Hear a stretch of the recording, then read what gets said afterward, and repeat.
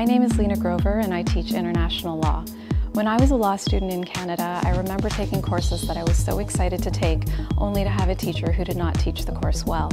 And I also remember having courses that I was not looking forward to, only to fall in love with the material because the teacher was amazing. When teaching international law, I asked myself what I as a student would want from such a course and design from there.